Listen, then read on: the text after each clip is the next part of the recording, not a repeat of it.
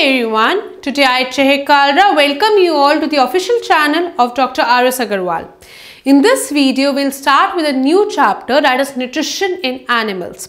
बेटा हम लोग पहले ये देख चुके हैं कि प्लांट्स अपना फूड कैसे ऑब्टेन करते हैं, लेकिन इस वीडियो में हम पर्टिकुलरली देखेंगे कि एनिमल्स, व्हेन आई से animals I include human beings, I will be including another category of organism called as रुमिनेंट and amoeba. ये तीन चीज़ों के बारे में हम पढ़ेंगे कि वो कैसे अपना फूड ऑब्टेन करते हैं। Let's begin now. Nutrition in animals. First we'll discuss that what are the different modes of taking in food, हम कैसे फूड जो है वो ले सकते हैं।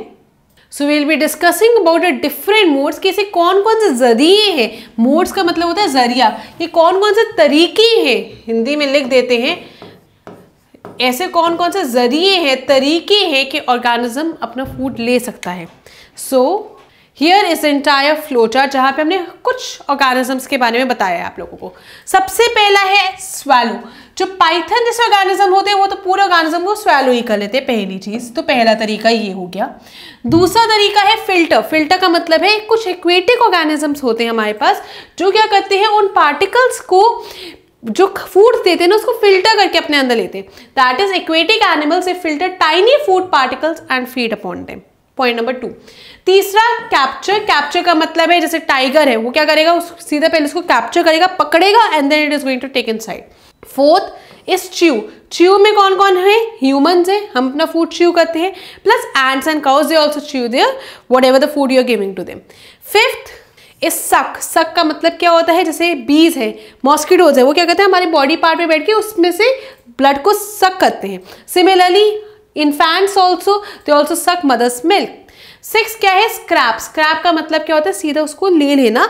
सो snail scrap the food and then they take it. ठीक है, सो ये कुछ जरिए होते हैं जिससे फूड ऑब्टेन किया जा सकता है। So now we are going to discuss digestive system in humans. The alimentary canal. अब एलिमेंट्री कैनाल क्या होता है, ये है पूरा एलिमेंट्री कैनाल। एलिमेंट्री कैनाल एक कॉन्टिन्यूअस कैनाल है जो बिगिन होता है बकल कैविटी से और एंड होता है एनस से। ठीक है, कहीं पे भी डिसकॉन्टिन्यूटी नहीं है। तो इसके पार्ट्स क्या क्या होंगे, बकल कैविटी होएगा, then you have oesophagus, then you have stomach, then you have small intestine, large intestine, rectum and anus. ये सारे इसके क्या हैं, पार्ट्स है, ये कॉन्टिन्यूटी मेंटेन करता है। So these parts together form its alimentary canal. Okay? So the digestive system, अब ये कैसे होता है हम वो देख रहे हैं। तो food components gradually they gets digested as a food travel through the various compartments। जहाँ जहाँ से वो होके जाएगा वैसे वैसे धीरे धीरे आपका फूड है थोड़ा थोड़ा कहीं ना कहीं डाइजेस्ट होता जाएगा।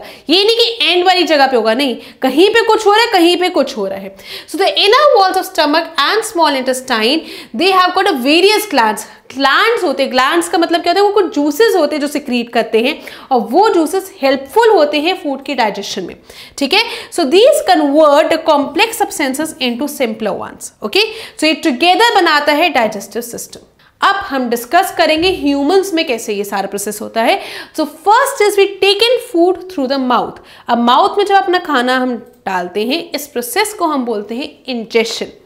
So the food is taken into the mouth through the mouth, or which is called as buccal cavity. So the process of taking food is called as ingestion. हम फूड को कैसे ब्रेक करते हैं, we have teeth, food में क्या क्या चीज़ होंगी, सबसे पहले टीथ होएगा जो फूड को ब्रेक करने में हेल्प करेगा। Then we have tongue which is responsible for tasting the food. Then you have salivary glands जो saliva secrete करता है और वो responsible होता है फूड को सॉफ्ट बनाने के लिए। So you have 3 things in mouth. Okay, so types and function of teeth. First what you have is incisors which are 8 in number और उनका काम है cut the food and biting it. So they are present in just front. 4 ऊपर होते हैं, 4 नीचे होते हैं। Canines 4, 2 ऊपर 2 नीचे, इसका काम है टीयरिंग का। जब आप एप्पल लेते हैं तो आप टीयर करते हो उसके जो पील्स होते हैं, right, so tearing it. Premolars they are 8 in number, 4 up 4 down and their function is chew and grind it. Molars they are 12 in number, 6 ऊपर 6 नीचे, उनका काम है chew and grind. So these are the functions of teeth. Now salivary glands and tongue. Salivary glands का मतलब क्या होता है कि वो सलाइवा को सिक्रीट करता है, और सलाइवा सिक्रीट करने से फूड क्या हो जाता है, सॉफ्ट बन जाता है, and hence hard food soft convert होते ही आपकी बॉडी में ईसोफेगस के थ्रू बहुत इजीली चला जाता है। ठीक है, so the mouth has salivary glands which secrete saliva and they break down starch into sugar. The tongue helps to mix the food with saliva and swallow it. अब टंग में क्या है, टंग में वो टेस्ट बड्स होते हैं जो रिस्पॉन्सिबल होते हैं फूड को टेस्ट करने में। वो बेसिकली है क्या, फ्लैशी मस्कुलर ऑर्गन है जो एक साइड पे फिक्स है और बाकी साइड डायरेक्शन में वो रोटेट करा जा सकता है, और उससे क्या आएगा, आपका फूड सॉफ्ट हो जाएगा, टंग से आप फूड टेस्ट कर सकते हो।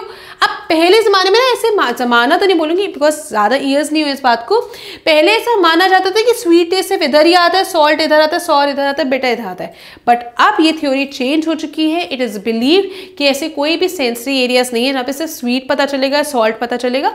Entire tongue is responsible for testing it, that's it. ठीक है, ईसोफेगस और द फूड पाइप। ईसोफेगस, ये फूड पाइप को हम बोलते हैं जो पाइप लाइक स्ट्रक्चर है जो माउथ से जा रहा है आपके स्टमक तक। So food swallowed from mouth passes through the pipe into esophagus. It basically connects mouth to stomach. अब ये जो कॉन्टिन्यूस कॉन्ट्रैक्शन एंड रिलैक्सेशन है, अब क्या होता है, जैसे ही माउथ से खाना ईसोफेगस में जाएगा तो इसको पाइप को एक्सपैंड करना है, साइज इंक्रीज करता है तो एक्सपैंड करेगा। जैसे भी पाइप से खाना नीचे जाना है तो ये कॉन्ट्रैक्ट करेगा ताकि वो नीचे चला जाए।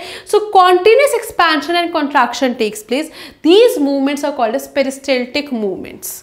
सो ये ईसोफेगस है, और इस ईसोफेगस में आपकी कॉन्स्टेंटली मूवमेंट होती रहती है जिसके वजह से आपका फूड नीचे की तरफ शिफ्ट होता है।